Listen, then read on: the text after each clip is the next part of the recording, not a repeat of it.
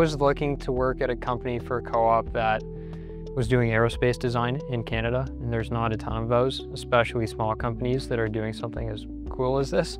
So I applied here because I really wanted to get hands-on with aerospace, and this was a great chance for me to watch an aerospace team build an aircraft from the ground up.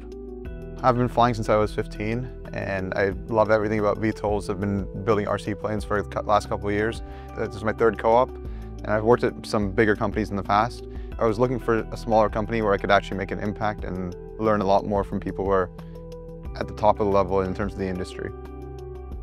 The project that I feel I've had a big impact on would be the battery systems of the aircraft, and on doing some of the equipment specifications and looking at what equipment we might purchase so that we do everything effectively and safely.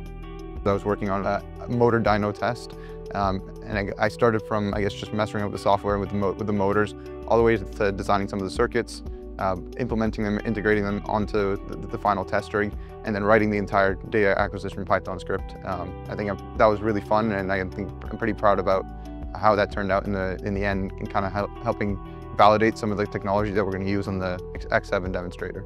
I think one of the funnest things is seeing the industry from the inside instead of just from the outside. I've been very interested in the VTOL industry and advanced air mobility for the last couple of years, and I think it's really cool to be able to be part of a company that's growing at such a rapid rate and kind of proving their technology in real time.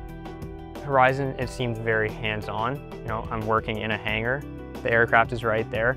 I'm working with people who have spent, their whole lives building airplanes.